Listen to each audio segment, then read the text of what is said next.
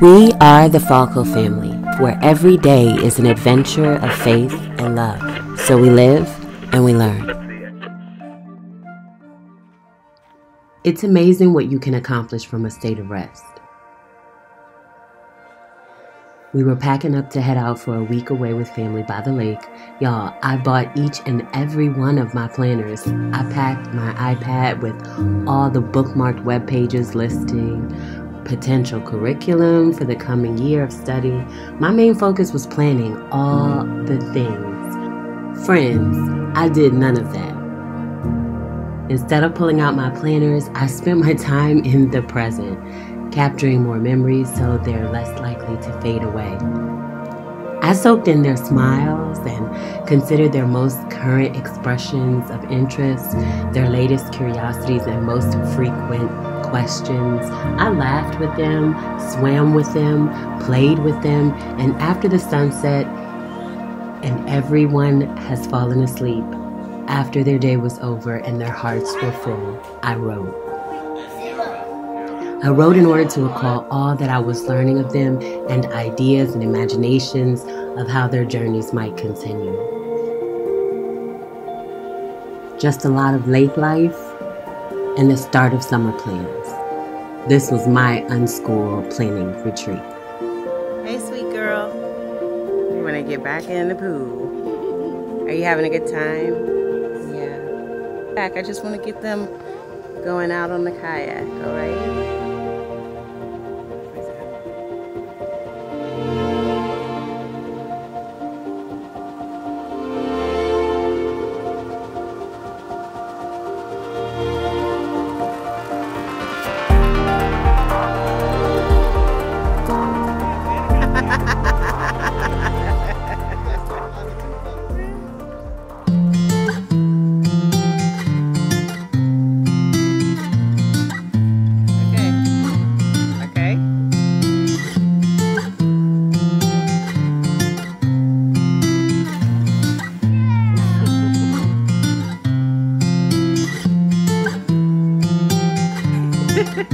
What is this, Savannah?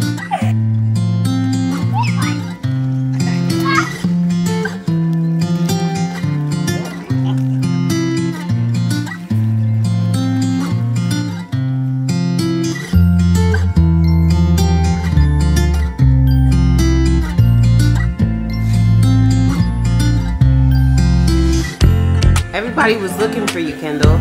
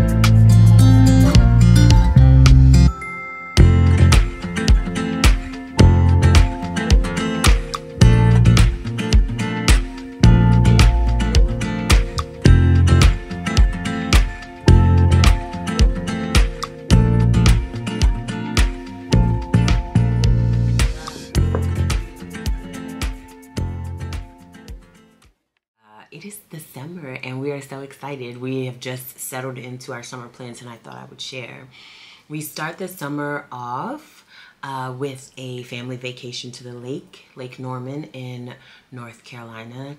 And it is everything that I need to just rest and relax and focus in on the family that we've been missing and just really consider what we want to do for the summer, what we want to get up to, how I want to wrap up the year of lessons, and how I want to move forward. So it's like the perfect little recipe for just establishing what I want, what we want out of our summer plans. So I'm so excited for summertime adventures. We're officially going to be moving into like those high school years, which I'm so excited about. And I got a baby in middle school. I got one at the edge of elementary school and one heading into high school. Things are exciting. But don't let my smile fool you. She be going through it, okay? She goes through it. So it's just not easy to get on film, or else I would share that. But I'm not, because who turns the camera on when they are really struggling through the day? Not me, okay? Okay, let's do this. We do switch up our plans and we decide what our focus is gonna be. As always, it's all about exploring, discovering, and lots of flexibility. So that is key for us. I just go and write down on a pretty little Post-it. It's not so pretty, it's just a regular Post-it. And I write out whatever my ideas are for what we want to focus on. This summer, we are wrapping up. Say hi. Hi. No, they can't see you. Hi. Nice, Kendall. Let me see. I don't think they're going to be able to see it, but they're probably going to see all these nasty little fingerprints. So that's what he's out there working on. I think Cameron is reading and I think Savannah is writing. So we are wrapping up Cameron's 8th grade gap year, and eventually I'll get around to explaining what I decided to do with that. Which means that this quarter, this last leg of his gap year is going to be full of little tiny adventures, and we're excited. I really, really want to work on our AM and PM routines. I think that is going to serve them well moving forward. So I feel like there are always like ebbs and flows and times where we have really solid AM and PM routines and then they fall all the way off. And so this is one of those times. So I really wanted to focus in on establishing a very solid AM and PM routine, mainly because we have gotten very, very used to waking up later and going to bed super late. So I want to break us out of that rhythm / routine and try to get us to move towards being earlier risers and going to sleep a bit early, or just for this season at least. So we're focusing on that for the summer. And then our main schedule that we are establishing for our study time is read something, write something, make something, take something. This is a schedule / routine that we have implemented throughout the years, and we just love it. It just works for so many different reasons. So we compile a book stack, a newest book stack, and just kind of go over things that they've read that I didn't realize that they finished or that they added to their reading list that I didn't know about, so that I can keep a good record of those things. And then we go and browse the bookstores and look for new releases or hidden gems, and we just compile a new book stack for each of us, which we can take away books, we can add books in. It's very flexible, but the goal is just to have a stack of books that we can kind of pull from throughout the summer. So read something. Also, I want to mention that it's not just books that we're reading. We can read articles, we can read scripts, we can read newspapers, we can read letters. So reading doesn't just include just whatever books we have. Kendall tends to focus on nonfiction books. Cameron tends to focus on fiction. It's just always nice and flexible. And I try to make sure I just kind of know where everybody is and what is going on. So with Write Something, we have a few assignments that we have divvied up just to give them starting ideas on different things to write and different writing to work on. So we are going to be continuing to work on that. Of course, they're always working on their books, just continuing to like revise their stories and edit and read them to one another. That's just like an ongoing thing around here. And then different writing as well, like writing letters to family. I mean, all of these things are things I've talked about in the past. They're just kind of things that maybe fall off or fall to the wayside, and then you just pick them back up again later. So we are focusing in on read something, write something, and then make something, take something. Make something is just make sure that when you start a project and you're putting your hands to something, that you finish it. Because we're always making things, but we're not always finishing things. And that's probably because of me. I am not the best finisher in the world, and I'm working on that. And so I found that that kind of like goes over into the kids' habits. And so that's something I want us to work on.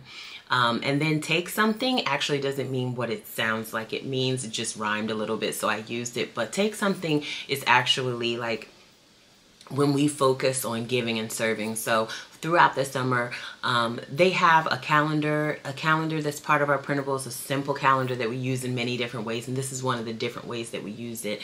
In the past, we use it for them to plan out their month, for them to write in any assignments or anything that they're working on. We've also used them as a weather tracker, so they'll go in and keep track of the weather throughout the month.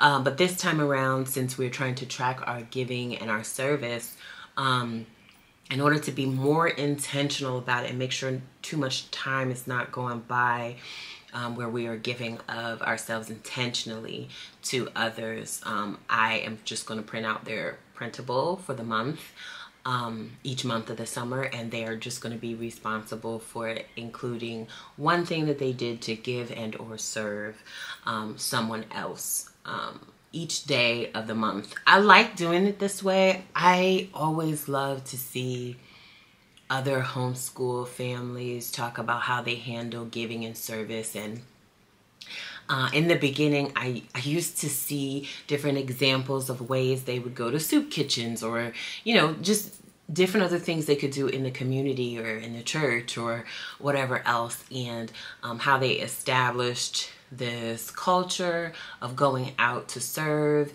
And it wasn't the way that it pans out the best in our homeschool life, if that makes sense.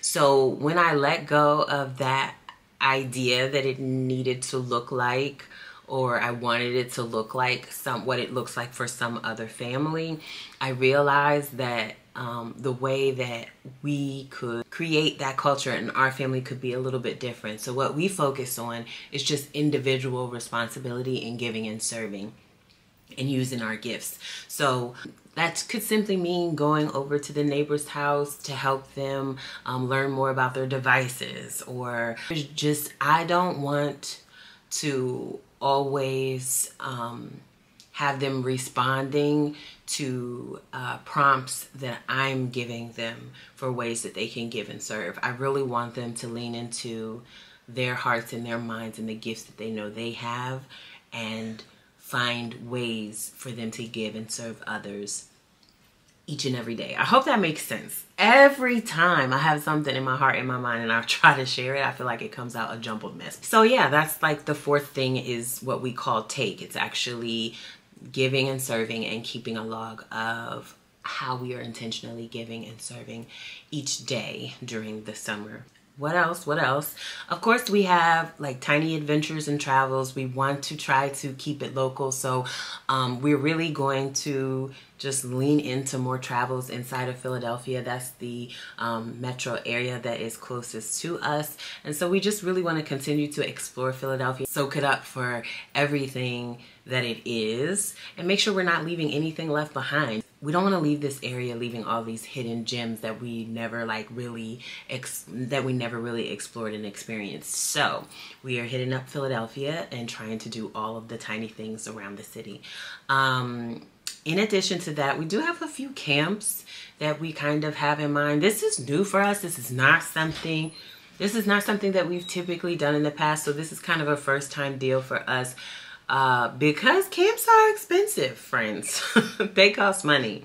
And so our homeschool life has always been about, you know, trying to be creative and flexible, not being limited by certain barriers. And money is a big barrier in homeschool life, I have found, for us. It may not be for anybody else, but for us, it's a big barrier. We are working off of one income, and so you have to learn to be flexible and creative and really lean into the fact that it doesn't have to be what society makes of it. So I really feel very strongly about that barrier in education, that people, you know, kids and people don't have access to certain things that allows them to live and learn. We are not about that life. So we're always trying to find things and ways that we can be flexible. And so camps have not been one of those things that we really have gotten into in the past. But this year we do have a few that are on the list that with a little crowd funding from parentals, grandparents, things like that, we might be able to be a part of, like basketball camps and cooking camps, and there's a coding camp, baking camp. So we will see how that goes. That's not like a for sure thing that's happening, but it is a thing that is an option for our summer fun. Really, the only plan, the kids are just really looking forward to being in the backyard and just being able to flexibly go through what they're reading and what they're writing and what they're making. And that fills my heart with so much joy.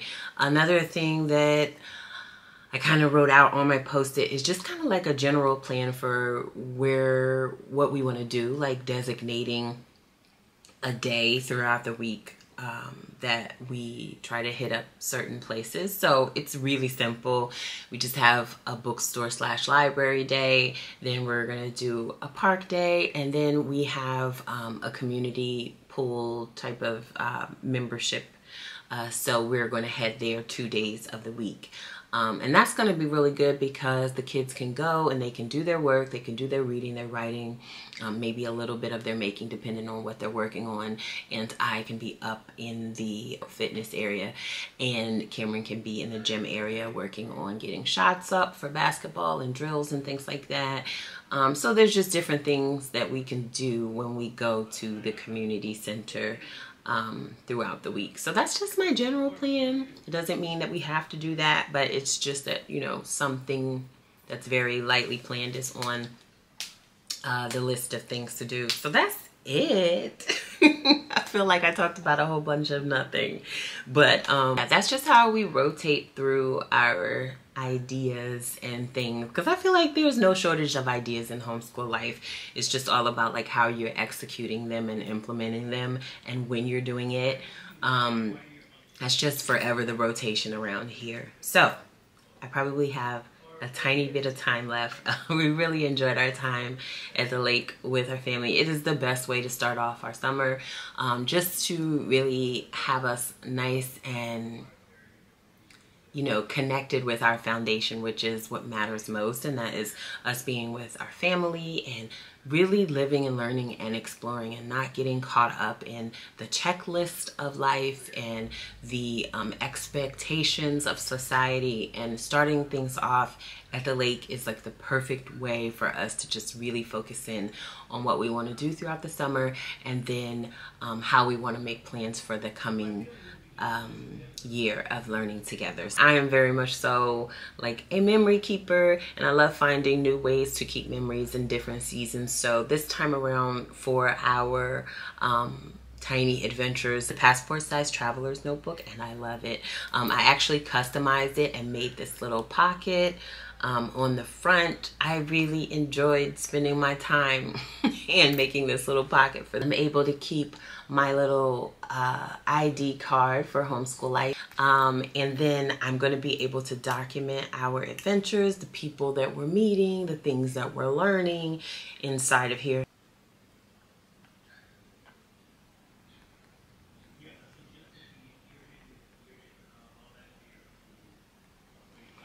Okay, so the last thing that I am going to do is I have this little acrylic board that I keep in the homeschool room, and I'm just going to use a wet erase marker, and I'm going to translate my summer plans that I put on this planning post-it, and I'm going to transfer that onto this acrylic board so I can post it in the homeschool room and everybody is just on the same accord as far as like what our plans are for the summer. That's what we're doing. I would love to know what you have planned for the summer. What is going on? Do you take the whole summer off? Do you school through the summer? Like, just what are some of the things that you plan on getting into? I'd love for you to share. Thank you so much for watching. Life is so very full of lessons, right? And our goal, as always, is to live and to learn. So I'll see you in the next one. Bye.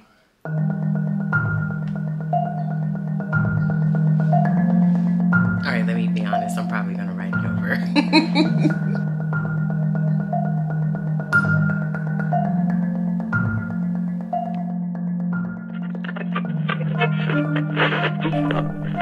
Don't forget to subscribe.